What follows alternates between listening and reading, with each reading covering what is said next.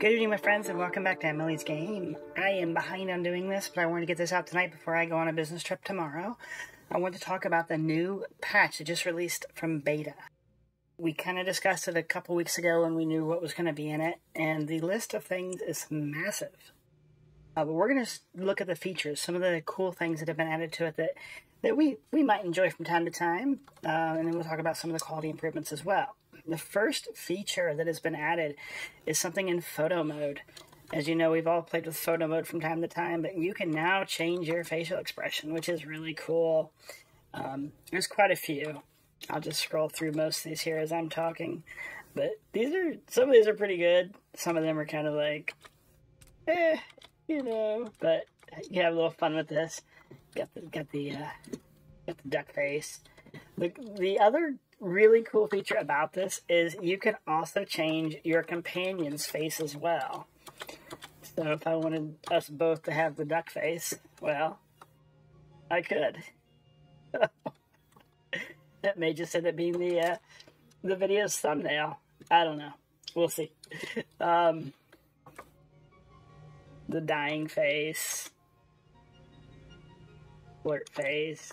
Happy. Oh, there's quite a few. I was impressed with how many that they've added. I didn't count them, but there's a good number. I like the yawn face. Quite a fun little pose there. Anyways, that is the new photo mode edition features. I don't believe they've changed any of the poses. I think those are all still the same. Of course, you know, combining those with some of the face changes. Oh, these are great. Anyways, let me know what you think about the photo modes. They're fun. I don't know how many of you play with the photo modes. I do sometimes because I'll post on Twitter a little captioned photo of something going on. It's kind of neat to see. But anyways, that is the photo mode editions. Our next feature that was added is something that I said early on. How great it would be if you could actually open doors when you're in the scanner mode. Well, now you can. You can pretty much open any door when you're in the scanner mode. That is so nice, because sometimes when you run around just looking, how many times have you had to exit to open whatever you're going through? It's just convenience. It's nothing that great. It's just a nice little thing that I really wished we would have had added at some point. And here it is. Alright, gang. Our next feature addition is the ability to actually set an inactive quest active once you've set course set location. Right now I have no active quests. So nothing going on. As you can see, no little blue dots anywhere. So I do know that I have a quest I can do on, I believe, a Jessamine. Now, we're just going to go ahead and set this course. What I want to see is if I believe there's a package delivery I can do. I want to see if that sets that active.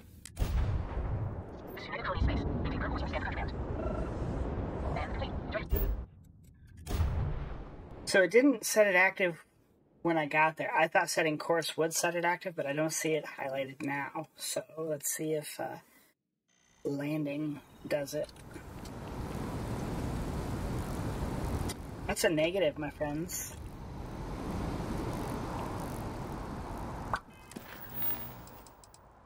Well, this is interesting. I believe this is the quest that I was thinking of.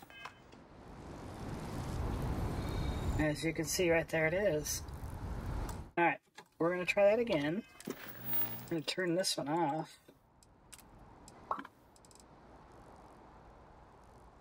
Okay, so we know we got to go to NASA. That's an easy one, right?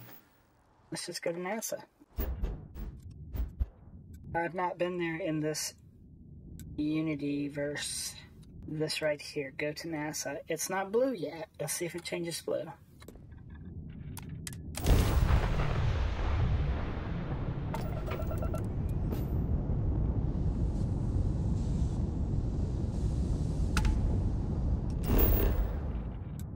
Okay, it did not Set that active.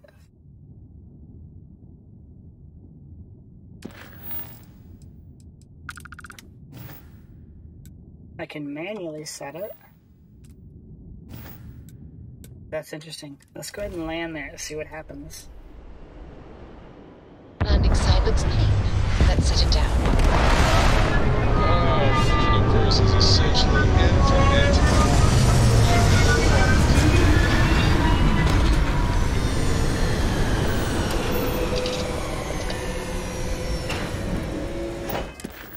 No, it did not set it active, so I don't know what's up with that feature. That's fine. I honestly don't think I'm going to like that feature. That's just going to clutter up my screen with, hey, you have to do this, and I'm not going to do it. Or not going to want to do it. Let me do it at my own time. Okay, guys, this might be my most favorite update of them all for this patch. How many of you have stumbled over trying to find a system name? I know I have, and then I know if you watch my live streams, you know I have too. Well, in this patch, you can now hold, I believe if you're on Xbox, it's right bumper, but if you're on PC, if you hold Alt, you'll now show all the system names. It's still a pain to find a name. I really wish there was a search box. But it's definitely a hell of a lot easier. I think this is definitely a much needed improvement. Probably, like I said, my most favorite of this patch. So let me know what you guys think of this one. I think this is a good one. And I'm looking forward to seeing this one get maybe even better. Okay, gang, the next feature update that I want to share is about digipicks. We all love them, right? We all know them, we all love them, we all hate them. It's a love-hate thing. Anyways, it used to be that when you would work through your lock and you would have to undo, it would use a digipick. Well, now, supposedly, that's not the case. So, as you can see, I have 91. I'm going to go through this. I'm not going to get this right. I'm going to purposely fail this. But what we're going to do is, we're going to back out as we progress here. See, I've used the 1 to start the lock. That's a given. You're always going to use the 1. So, and as you see, I've already screwed up. Yay, Emily, way to go. Okay, we're going to back out. As you can see, I still have 90. So we're going to back out 1. I'm going to do 2. And it didn't waste digipicks. That is nice. Because I don't know about you guys. I've screwed enough locks up in my day to yeah. I shouldn't have to say anything more about that, I don't think. You guys all get it and understand. Anyways, that is a really nice feature. I'm glad that they've added that because it is just annoying as hell when you waste digipicks, especially when you don't have a lot. So very nice feature. Test that out. Try it out. Let me know your thoughts on that. I think it's well deserved. I think it should have been there from the beginning, but you know, baby steps, right? There you go, you guys. Alright, you guys, this next feature is an autosave when you fast travel from a planet's surface to orbit, which means you are not on your ship, you are away from your ship, you're trying to get the hell off a planet because God knows what's happening, and you just fast travel elsewhere. So, as you can see, my last autosave was at 5:02 p.m. today, which is 3:21. We're going to do that. We're going to jump to space if we can. And we're going to see if an autosave is automatically added. Alright, we have left the planet and have now entered orbit. Well, I guess you'd call it orbit around the moon here. Let's see if we got us a new save. There we go, 5:03:30 p.m. That's nice. I think that's a great cover your butt situation there. So let me know what you guys think about that one as well. If you have any thoughts.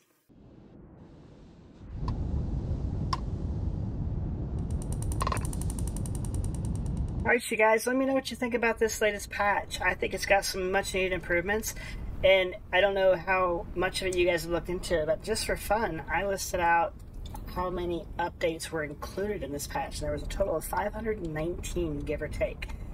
That's a lot of patches. There are so many that I don't even think it would be worth the time for me to sit here and go through each one of them, but I will scroll them through the screen here for you to check, and I will also post a link to Bethesda's page explaining each one of the updates. Let me know if there's any specific updates you'd like me to record on, and I will do my best to provide some information on the differences, the variances, and such. I hope you guys have enjoyed this. I hope this has been beneficial to you, and I do hope that you have not forgotten to like and subscribe and come back for more. Leave me comments, leave me information, and definitely join my Discord server. Guys, I love you. I hope you're doing okay, and I can't wait to see you again. You guys take care. Have a lovely evening. Good night.